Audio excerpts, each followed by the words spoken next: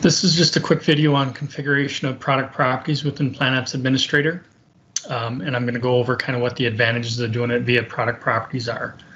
Normally when you configure specifications, it was always done at a unit level.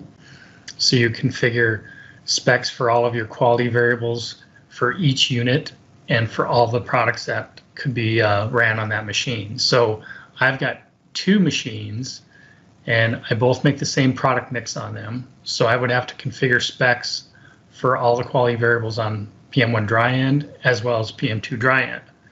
So the advantage of product properties is that you can manage it at a higher level and map those specs to both the machines that would run that product and the quality variables associated with each one of those.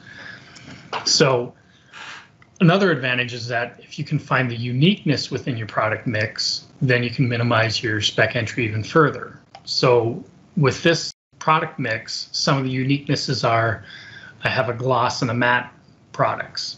So when I run a gloss product, the smoothness and opacity specs are going to be the same regardless of what machine I run it on.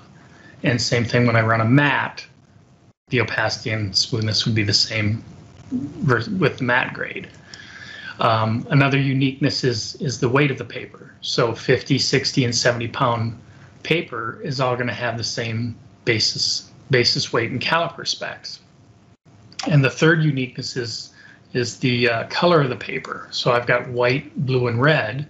And when I have a white product, the LAB targets are the same. When I have a blue product, the LAB target's the same for that.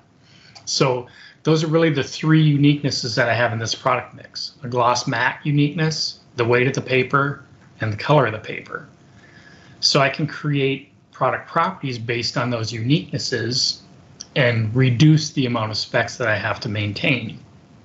So I'm going to start out, I'll show you two different ways to do the mapping of these characteristics to your products.